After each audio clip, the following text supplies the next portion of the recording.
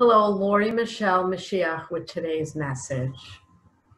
The value of a global crisis, learning the true meaning.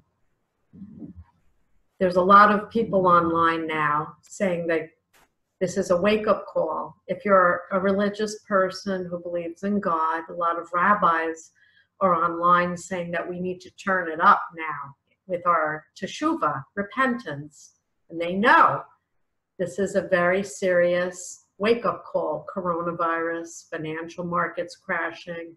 It's a very serious time. And religious people know that when we are suffering, in our suffering, it is a call from Hashem, God, to step it up. He's sending us a message that we're not getting things right, that we could do better. He wants more from us. He wants us to reach for him. But it's deeper than that. And I've been saying that to you for years now, and not a lot of you are listening still. But he said these wake-up calls, they're going to come more and bigger and louder. And it's interesting that we're on the eve of Pesach. Pesach is just a few weeks away. The story of the Exodus. God sent 10 plagues. And he said it took over about a year, approximately a year, of plague after plague after plague before the Pharaoh would heed the call and finally let the Jewish people go. But even after he let the Jewish people go, he sent his army after them. It didn't last very long. And so what is the real deep meaning behind what's going on around the world? It's very much like what happened in the story of the Exodus. And if you know the story or you don't know the story, let me explain. These wake-up calls have been happening for centuries, for millennia, and no one seems to learn. You have expressions like history repeats itself. Oh, it's the same way it's always been. It's no worse. It's no better. This is just the way it is. This is mankind. We're sinners, and that's what I had a rabbi recently say, that's what Yom Kippur is for. We know that we're going to sin, and we have Yom Kippur to cleanse, and it's just the way it is. Oh, he just said, oh, no, it's not. These really are the end of days, and you don't have to listen to me, and you're not. Some of you are, and if you are, mazel tov, God bless you, because you're ahead of the curve. But these crises are going to get bigger and more intense, and people are freaking out all over the world.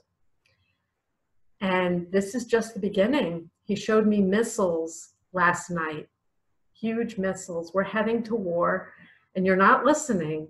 I've warned you that there's going to be a redistribution of wealth very soon. It's either going to be voluntary or he's going to do it for you. And you're seeing some of that right now. You don't have to listen to me. You know what? Just call me Lori Michelle, because I really am speaking to him. And I'll tell you a little story just to let you know that I'm a lot like you. He just said no. I'm very strange, I know. But yesterday, we experienced the first day of partial shutdown in Israel. It was a little freaky for me. And I went on my 7-mile run. And at the end of my 7-mile, I should call it a schlep. I'm not really running very well lately. I'm very lazy. But I decided to take the bus back home. And as I got on the bus driver had rubber gloves on. There was police tape behind him. You're not allowed to sit near the bus driver. And everybody's sitting separately from each other, and everybody looks scared. So I got on the bus. And as I'm walking to the back of the bus, a heavy-set old woman started handing me money in her bare hands. Oh, and in Hebrew, asking me to go pay for her at the front of the bus.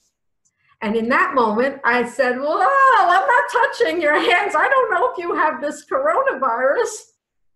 And I looked at her and said, Slicha, lo, I'm not doing it. And I went past her.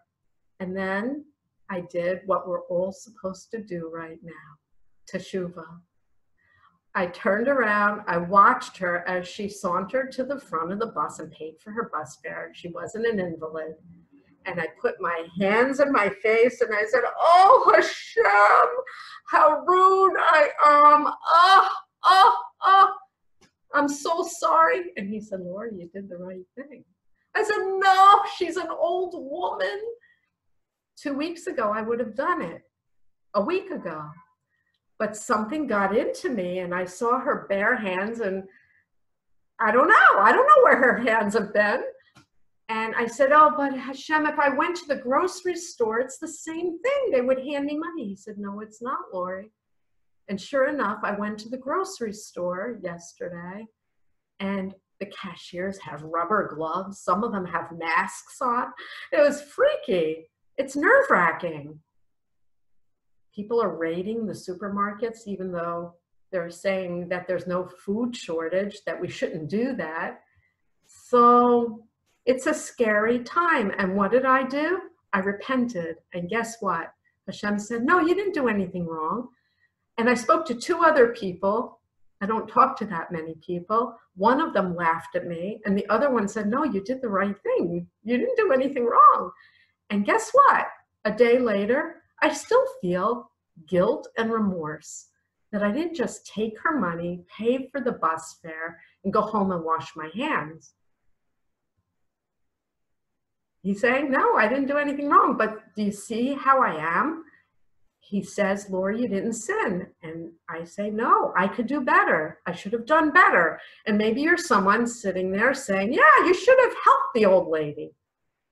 And Hashem says, no, she was able-bodied. She should have paid her own bus fare. It was a very scary moment. I was looking around, seeing police tape, and it was frightening. And this is frightening, by the way.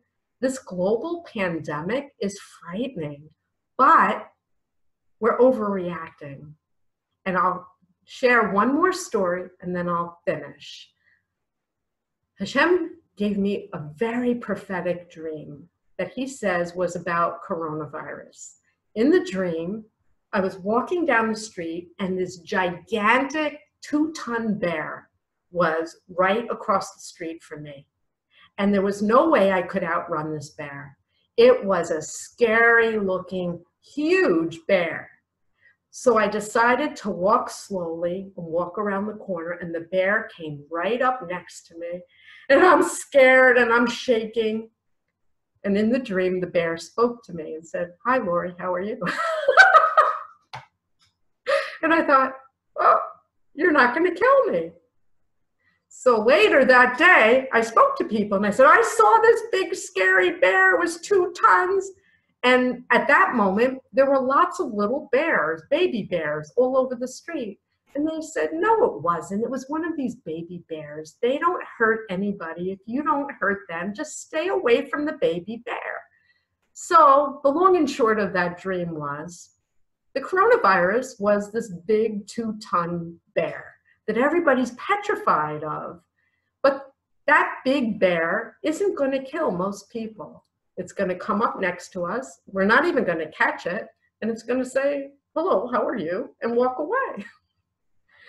But eventually, the coronavirus will be a little baby bear. It'll be dangerous. You don't want to provoke a baby bear. You don't want to get the baby bear. There'll probably be a vaccine for this coronavirus very soon. So now we're all whooped up and nervous, and I'm being disrespectful to heavy-set old women on the bus. And he said, no, I'm not, but I'm nervous. I get it, we're nervous, but this will pass. And he just said the next one will come. So wake up and understand that this is a time period where we're being squeezed like an orange. There's a metaphor that I learned from Dr. Wayne Dyer that I love. He passed away. I love Wayne Dyer. And he said, what do you get when you squeeze an orange? And the answer is orange juice, because that's what's inside. So right now, we're all being squeezed. What are we going to get? When God squeezes you really, really hard, are you going to be angry? Are you going to blame Donald Trump and tell the world he's not doing a good enough job?